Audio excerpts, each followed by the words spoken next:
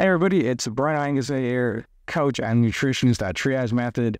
Today, I'm going to be talking to you about collagen protein, right? Collagen protein is something that is often discussed.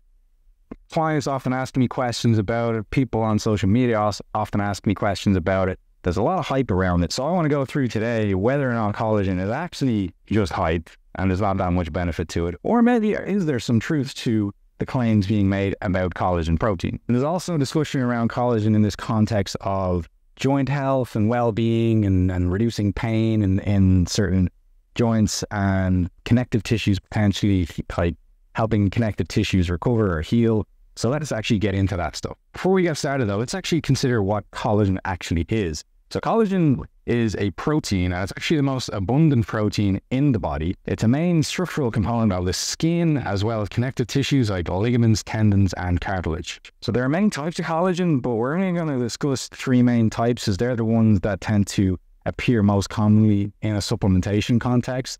So we've got types 1 and 3, which are mostly found in the skin, and we've got type 2 collagen, which is mostly found in the joints and connective tissue. So collagen is somewhat unique in terms of a protein source because it has an amino acid profile that is quite different to a lot of the commonly consumed proteins, things like eggs or muscle meats that we usually consume. So it has high levels of the amino acids, hydroxyproline, glycine, and proline. And these potentially have their own unique benefits as well. And glycine, for example, has been suggested to improve sleep quality.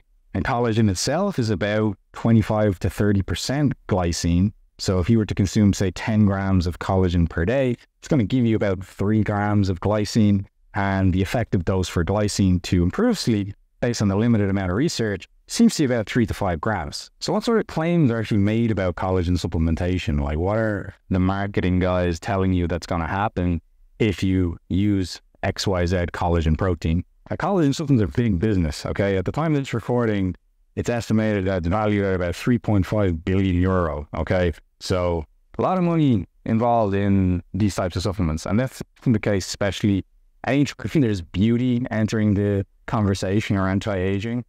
There's a huge market for that stuff. And these are some of the main claims made about collagen supplementation. It's implicated potentially in anti-aging, supporting better skin health, and then also, as I mentioned earlier, joint pain, joint health overall.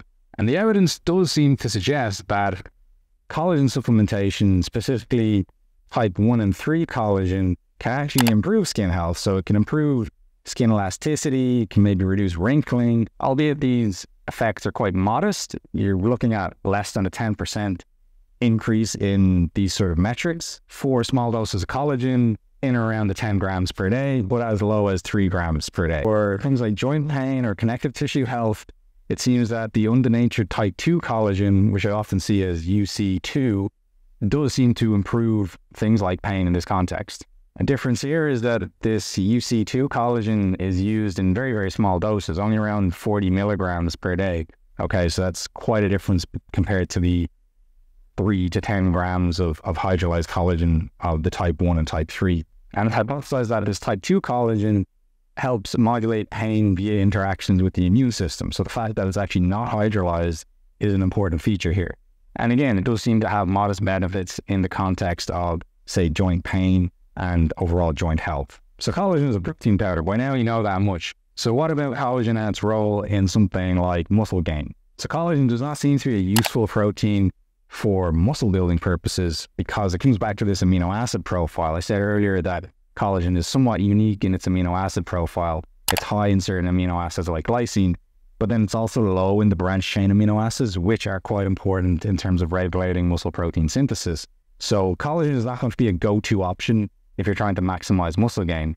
But I don't think this is a fair point to, say that collagen is just not useful. I think it's like saying, well, you shouldn't eat apples because they're not high in vitamin C. You should just eat oranges, okay? Well, you're comparing apples to oranges there. In terms of collagen protein versus something like whey protein, which people are way more familiar with in the context of, say, muscle gain and muscle recovery, they just perform two different functions. So I don't think one is better than the other necessarily. It just depends what sort of job you're asking it to do. So while collagen is not great in terms of a muscle building protein, it does seem to have certain benefits. And one of those as well potentially can be that it'll help recovery from injury if it's consumed before, say, exercise. Collagen is often combined with vitamin C as well, because vitamin C is actually involved in the natural synthesis of collagen in the body. So that's worth considering. If you're trying to decide which collagen should I use, I'm kind of sold on the benefits. So what's the one that I go for? Well, it depends on what kind of job you want it to do. If you're looking at it from the skin health perspective or anti-aging perspective, then you probably want to go for the type 1 and type 3 hydrolyzed collagen, okay? The hydrolysis just means that it's partially broken down, so it's just easier to digest, basically. And if you're trying to use collagen in the context of joint pain, joint health, then it seems like the type 2 undenatured collagen, which means it's not hydrolyzed. I could say unhydrolyzed collagen either. Those would mean the same thing. Is the better option from that point of view. A question I'll be getting as well is collagen vegan? Can you get vegan collagen? So collagen, as is usually sold, is isolated from pig, cow, or marine sources, okay? So obviously those are not vegan options. You will see some collagen products being advertised as vegan collagen. Now, oftentimes they're not actually collagen, they're just the different cofactors that are involved in the actual synthesis of collagen in the body. So not really delivering what you think you're getting with them. So they'll have things like vitamin C in there, like I mentioned earlier. But then there is also some innovation going on around making collagen from certain types of yeast and bacteria. So if that's the vegan collagen that you're looking at and it says this is how it's been produced, then that actually could be a good option. As a nutritionist, I'm obviously quite big on taking a food first approach. So what's the story with collagen in that context? Can't I just get it from the diet? Why are we talking about supplementation? Well, you can certainly get collagen and gelatin from the diet, okay? But it's usually found in foods that are not that commonly consumed for various reasons. So, for example, the skin and the bones of fish. So if you get like canned sardines or canned salmon, some of those will have some skin in there. The bones will be steamed, so they will be edible.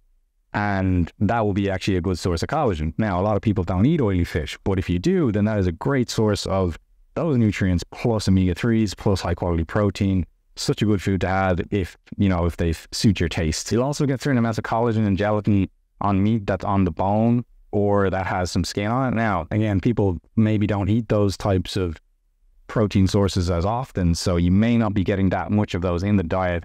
Therefore, supplementation might be a good option for you. You can also make your own stock or bone broth, as it's often referred to, from the bones or carcasses of animals, and that will actually be quite rich in gelatin, and you can consume that as an adjunct to your diet without having to get collagen supplements potentially. I will say as well, it's important to note that a lot of the research on collagen is funded by the collagen industry, okay? So that, we always have to take that into account when we're looking at efficacy of certain supplements, etc.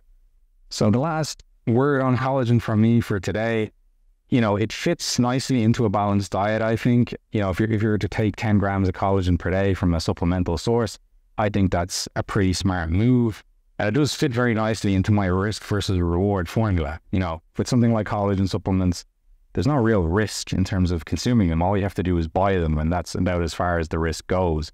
But then there are a lot of potential benefits. So it's quite a large upside for essentially no downside. And that formula is something I'll use a lot when trying to make recommendations, trying to do coaching work for clients. Is this recommendation that I'm going to make, is there a potential reward involved? In this case, there is. But is it high risk? In this case, no, it's not. And that's a pretty sweet spot to be in. I think all you need to just watch out for on this is that you're getting obviously the right collagen for you, and then that you're not overpaying for underdosed collagen products, because some products will only be about 1 gram of collagen, these maybe little collagen shots or something like that. And, you're not going to get an effective amount of collagen. And they're often sold, again, in this beauty context, which seems to add quite an extortionate price tag to supplements and all sorts of products. So just be wary of that. You want to get, say, 10 to 15 grams per day of a hydrolyzed type 1 or type 3 collagen. Often they're combined. Or if you're looking at the joint support, joint pain consideration, then the undenatured type 2 collagen can be something to try out at around 40 milligrams per day. So that about does it for me and it's collagen conversation. Or if you have any experience with collagen or any further questions about collagen, we'd love to see them in the comments. But if not, then make sure you're following, subscribe for more health, nutrition, and fitness content.